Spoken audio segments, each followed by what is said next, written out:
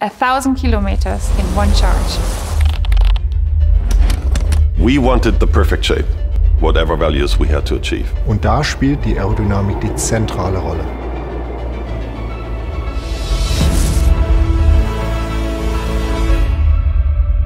But in the end, it should be the perfect product, and I hope we did it. Der EQXX war die größte Herausforderung, die wir jemals hatten. Bis jetzt bestand das Fahrzeug nur auf dem Papier oder in Daten. Doch wir sind dafür verantwortlich, dass das Fahrzeug Realität wird. Even the best battery or the most efficient aerodynamic shape does not reach the goal alone. So we need the lightweight in our design. Inspired by nature-growing processes, we used a brand new and unique development method. We call it bionic cast. The software tool combination creates part shapes a human could never have designed. It looks like naturally grown. We come to similar results like in nature. To be lighter, faster or more precise. Jedes Gramm ist wertvoll, deshalb hatten wir auch noch eine andere Idee, die Mittelkonsole, die wir aus recycelten Haushaltsabfällen herstellen. Auf dem Sitz finden wir mehrere Lederalternativen, zum Beispiel Desertex. Das Basismaterial besteht aus Kaktus und Milo, ein Material, das der Wurzelstruktur eines Pilzes nachgeahmt ist.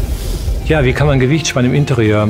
Die Instrumententafel zum Beispiel. Wir haben sie einfach weggelassen, wir haben sie dematerialisiert. We have this amazing screen which goes from A to A-pillar.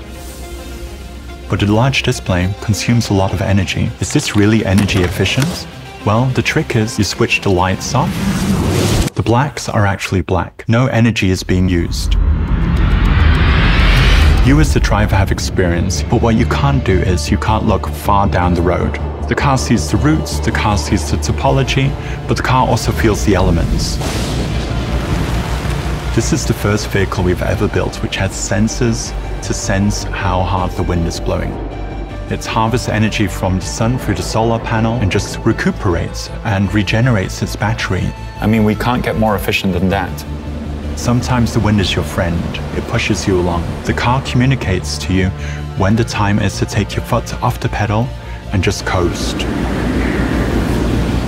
Im EQXX erlebt der Fahrer Ruhe.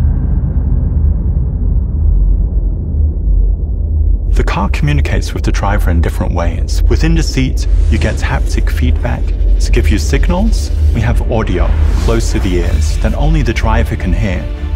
When man and machine work together, they can really empower each other. All das Know-how, all die Fähigkeiten, die wir die letzten Jahrzehnte gesammelt haben, kommen hier in ein Auto. It's not all known. It's not a home run. We have to push till the last second. That is the science proof.